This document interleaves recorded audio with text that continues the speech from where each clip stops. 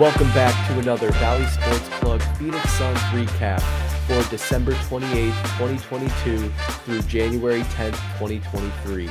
I'm Chris Patrick, and with me as always is my man Michael Benjamin, here to break it all down for you. So without further ado, let's get right into it. In the last 2 weeks, the Suns would go 1-6. Their record now 21-21, perfect 500 on the season. The last 2 weeks have been far from perfect, really disappointing to see as we shuffle through rotations, trying to figure out what's going to work. But let's just see how those last 7 games broke down real quick. Started out with a 6-game losing streak. It would start in Washington, where the Suns would lose 127-102. Then it was on to Toronto, where they would lose 113-104. They would lose to the Knicks 102-83. And then Cleveland to end the road trip, losing 90-88. Now back at home, they would take on the Miami Heat and fall 104-96. Then a rematch with Cleveland where we had a chance to take them and get them back, but we would unfortunately lose that one as well, 112-98. And then finally, in Golden State, a game where everybody wrote the Suns off, we were able to get that win, 125-113, despite some of their best efforts to blow it there at the end. So I'll pass it on over to Mike for a deeper look at these last 7 games and what's been going on. Is the alarm ringing yet? Are we worried, Suns fans? I mean, we can start to think about it, and we'll speculate here in a little bit. But we're going to go through the stats of the nights for each game, and we're going to start off with that first one against the Washington Wizards. There were reports that the Suns turned down a possible trade for Rui Hachimura, and he came out and put it on us. And it started the big skid that we saw. The Suns' ugly night finished with 4 technical fouls after halftime. And there was even a fan near the Suns bench that ended up being ejected in the final 2 minutes. Headed to Canada against the Raptors, Gary Trent went off, 35 points, 5 rebounds, 2 assists. All you need to know from that game was DeAndre Ayton shot 2 for 10, scored 4 points. Ooh. Then we start the new year off in New York with some of our worst basketball seen to date. I mean, you could even look at the Suns ending the second quarter on an 11-2 run. That's great, but they trailed 54-31.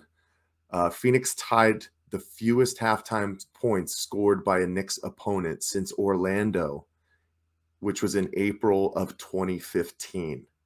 It's almost like we were going back to 90s basketball, seeing all these low-score games. It was crazy.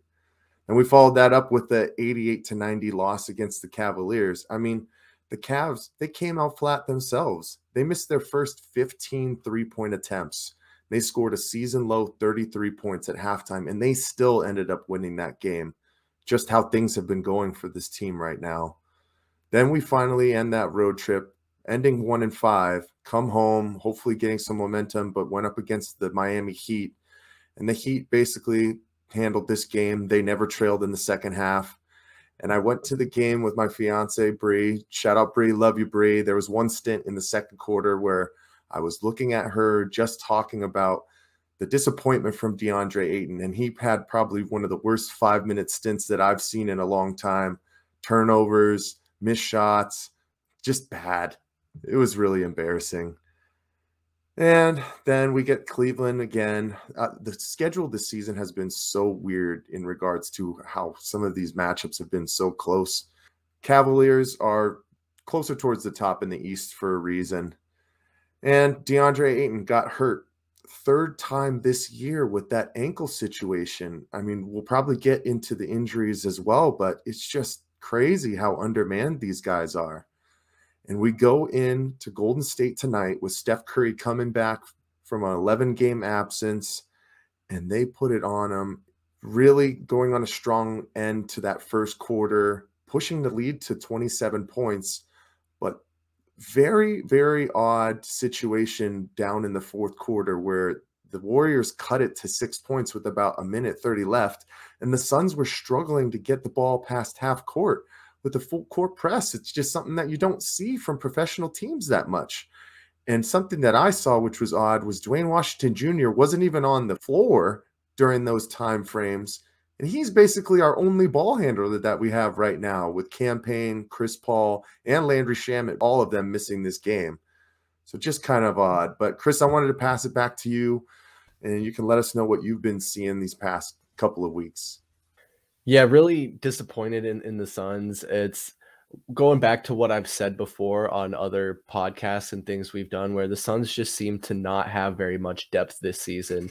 And when these guys go out, and we've seen DeAndre Ayton miss, I think, 5 games now. Chris Paul has only played in 26 games. Devin Booker's only played in 29 games. And we just reached the halfway mark. We're at 42 games on the season. So not really a sign of optimism. I've seen a lot of people already throwing in the flag saying that the Suns need to do what the Warriors did and just shut down all their players with injuries and rebuild, get a high draft pick, get the #1 pick, and then everything will be perfect in a year. And I just think that some people might forget where we were just even 5-10 years ago with this team. And a step backwards is just not an option. DeAndre Ayton specifically, he only played in 6 of those 7. You mentioned him missing this game against the Warriors. He averaged 16.5 points, 10.3 rebounds, and 2.8 assists, which sounds okay. But again, going back to the max money we're paying him, 16.5 and 10 for a max money player. And when you look deeper at that, it's really skewed by a 31-point performance and a 23-point performance. Otherwise, you take that out, and his true average is probably closer to 11 points a game or 12 points a game. So in my mind, just unacceptable. Looking at some other guys' stats, Mikal Bridges is another guy we're keeping a close eye on. Kind of similar stat lines, honestly. 16.3 points, so right around the same amount of scoring output as DeAndre Ayton, but only 4.6 rebounds and 4.3 assists. We know Bridges is one of those intangible players. He's going to do a lot of the stuff that doesn't show up on the stat sheet, and we're going to continue to rely on him for that. A big thing of that is his availability. He has played every single game this season and hasn't missed a game, I think, in his NBA career, and maybe even going back to his college career. He's an Iron Man for a reason. A couple guys I'll mention in their stats the last 2 weeks here. Chris Paul, in the 5 games he played, was 16.2 points, 5.8 assists, and 3 rebounds. So without Devin Booker, no player can seem to average more than 16 points a game. So really had to spread the love. And I just think it's been hard finding any sort of rhythm where we have to rely on a different guy every night to try and get it done. And it just hasn't been getting the job done, for lack of a better word. So maybe the ship is getting righted. Maybe now that this win with the Golden State Warriors, the team will remember what that's like and carry that momentum forward. We just need the guys to be available. We need them to be on the court. It's funny that the one game we win is the game DeAndre Ayton didn't play in. Oh boy. I mean, the injury bug, Chris, is just getting out of control. We've already been down Cam Johnson for the past month and a half. Hopefully his return is somewhat imminent. I don't really know. I don't think they're going to force him back from that meniscus. But now, we've just been seeing these guys get hurt and then re-injured. And it's a cause for concern. I mean, Cam Payne missed 9 games, comes back, gets injured in the same game, and now he's going to be reevaluated in 2 weeks. Chris Paul with his hip injury against Miami, who knows with him? We've already seen little small issues with him, keeps him out a couple of weeks. Landry Shamet is just in and out. And now Devin Booker, the biggest thing is we don't have anybody who can create for themselves. And tonight we did get that win because we played really good team offense, swung the ball, got guys in good positioning, and we made our outside shots. But you see them once again fumble the bag down the stretch because they don't have a guy who can control the basketball in any sort of way. And, you look at this 6-game losing streak, 95.2 points a game, 14.5 turnovers. They shot okay, 42.9 from the field, 38.3 from 3, but they also gave up 108 points per game. And then going into tonight, they hadn't scored over 100 points in 4 games. That just does not get it done in today's NBA. And you find yourself exactly where we're at, which is 7th in the standings for the Western Conference. We leapfrogged Golden State, thankfully, because of this win tonight.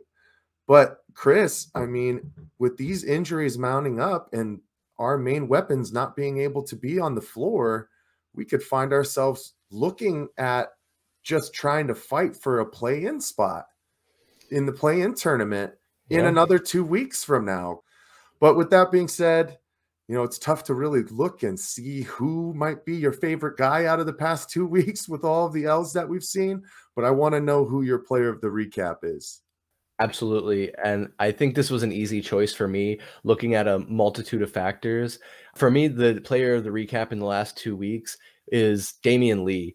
he's really showed up and been consistent, reliable. He's not going to get the most points, but he's played every single game this season, all 42 games. He's played all 7 games of this stretch. During that time, 8.6 points per game, 3.3 rebounds, and 1.6 assists.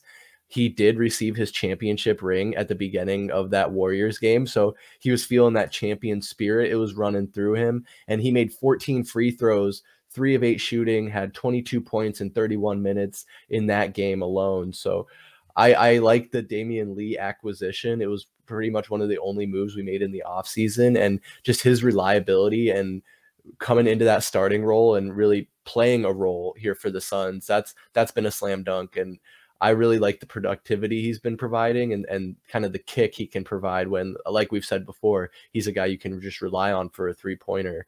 Mike, what about you? Who is your player of the recap? I mean, we almost didn't have a player of the recap, man. That's for sure. If you go 0-7, I don't know how you can give flowers to anybody, but I'm going to go with Mikal Bridges. Over his last 7, 16.3 points per game, 4.6 rebounds, 4.3 assists, just over a steal and a block a game as well, shooting 43.2% from the field, 39.3% from 3. He had some incredible offensive rebounds to end this game, where it seemed like momentum was switching even more towards Golden State when they were hitting some huge threes to get back in that game, and just had that almost Sean Marion-esque second leap to get those baskets right there to keep that lead just where it needed to be for us to win this game. So I'm going with Mikal Bridges. And we'll see who it is next week. I mean, there's going to be a lot of guys in this second unit who are going to have opportunities to step up and put their name on a national stage. Yeah. And I know we keep saying it, but the schedule is not getting any easier. Honestly, in today's NBA, I don't think there is a such thing as an easy schedule. There's a lot more parity in the league than there was even just 3-4 years ago. I mean, coming up, you look at it still on the road from after the Golden State game. We got Denver coming up, the #1 seed in the West. Minnesota, they're kind of chipping, scrapping for a playoff spot as well. Memphis, again, another top team and maybe a budding rival of the Suns. Ja Morant I know it can kind of be a polarizing personality and could be an interesting matchup to see. I think there's a lot of storylines that we're going to keep tracking as we watch the next 2 weeks in preparation for our next recap we'll be bringing to you. I did just want to mention and piggyback off of one point you made there about the injury bug that's really been plaguing this team. It has me scratching my head a little bit because the Suns are supposed to be notorious for having this world-renowned medical and training staff and always keeping guys healthy and rehabbing them quicker. But now here we are where DeAndre Ayton's coming in and out. Chris Paul's in and out. Booker's now missing an extended period of time. And no update has been made on Cam Johnson that I've heard of any substance recently, other than, well, we should be hearing something soon. So a lot to keep tabs on, a lot to keep an eye on. You know, when healthy, this team is probably one of the best teams in the West, if not the best team in the West. So I'm not giving up hope. I think we get the guys healthy and we can get back to making a solid run and push for the playoffs. You know, that was part of what was being discussed is we had the best record in the league last year, and look where it got us. We burnt out in the early rounds of the playoffs. So maybe taking too far of a step back now in trying to be healthy and cautious. We got to make sure we're ready for the playoffs. We're in the contending race and we're healthy and able to make a run. We got it. We got to do it. We got to do it. Just hold the line, stem the tide, have some of these second unit guys step up and scratch out some wins. At this point, we just got to keep our record right around 500 until we can start getting some guys in here. But with that being said, you know, Devin Booker was on I think it was about month watch for him to return, which will put him right around January 30th.